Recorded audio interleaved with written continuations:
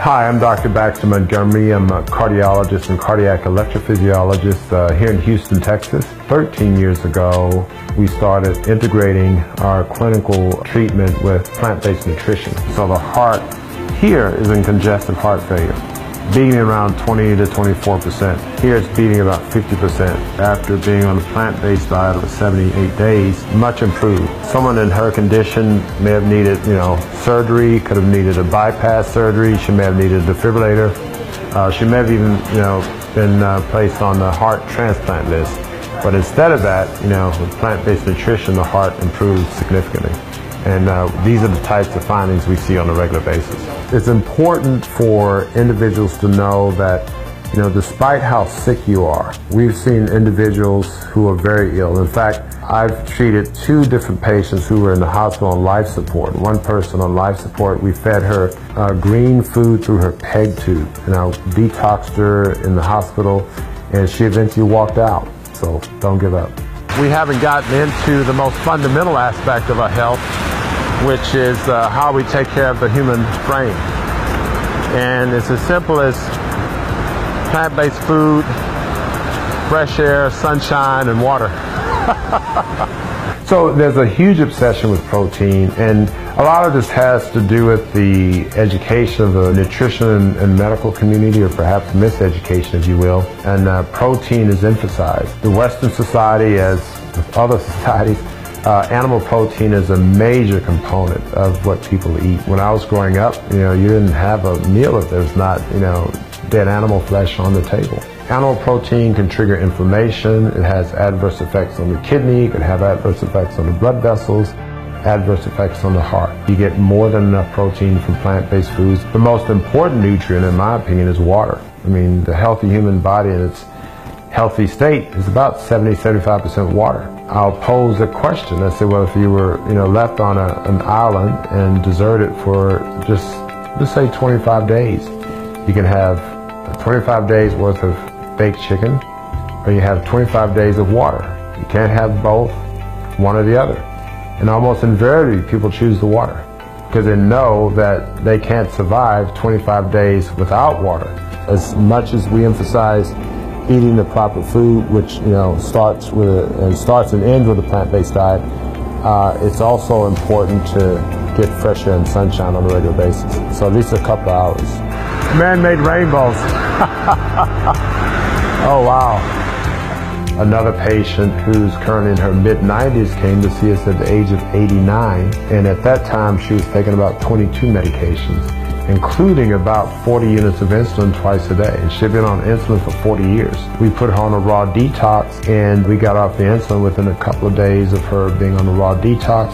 She's down to taking no medication the last I've seen, and she hardly has to come and see us as a patient. She's in her mid-90s now. I came into this arena as a traditional doctor, doing procedures and putting them on the optimal medications. However, when I made this discovery for my own health and then subsequently for my patients, I made a major change. As far as I know, we're the only facility in the United States that has an on-site plant-based restaurant that integrates it all in one. If I'm a physician who likes steaks and eggs, it would be very difficult for me to counsel and aggressively counsel a patient away from eating these foods. This is our commercial kitchen, our restaurant, and the medical facility of the future will have a designated restaurant kitchen that functions not only from a culinary standpoint, but also from a scientific standpoint. We see individuals in severe congestive heart failure, which is often thought of as a death sentence. But when they make fundamental changes in the way they eat, they go from a death sentence to a life sentence. And that's an important differential. I'm Patricia Wiggins, and this is my husband Carl. He's Dr. Montgomery's patient. In this 3-week time, he's eliminated about 40 pounds of fluid from his body, and his mental clarity is much better, and he's now walking without his cane. When we came in, he could barely walk with the cane, and he had to hold on to me or to the wall or something to steady himself. So what you can see here is a model of an artery, and there's several slices here. And when someone consumes a diet high in saturated fat, And saturated fat, by the way, is code word for animal protein fat. If you then start to look anywhere an artery has this amount of disease, you're compromising blood flow to that organ. And if a thin cord ruptures, that's what leads to a heart attack. And so this predisposed to heart disease. This is the type of lesion that would be considered for a stent placement or for bypass surgery. However, you can reverse this type of disease with optimal plant-based nutrition. It was that severe. He wanted to make food our medicine and not pharmaceuticals. The added bonus is the fact that he is an MD, he is a cardiologist, he does know that part of medicine, and he's not against it if it's needed.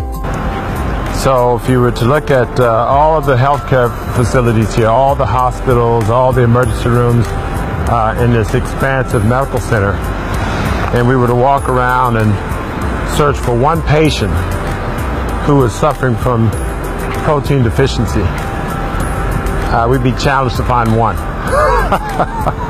In regards to the prevalence of heart disease among different ethnic groups, the CDC clearly shows that African American women have the most heart disease in terms of prevalence and morbidity and mortality from heart disease. Next to them would be African American men. More women die from heart disease than men in general, and then more African American women die from heart disease than any other race, gender segment that we know of. Availability, convenience, these are all important things that I find, and I think it's going to make a difference the more we make the food available. People do not realize how delicious plant food is.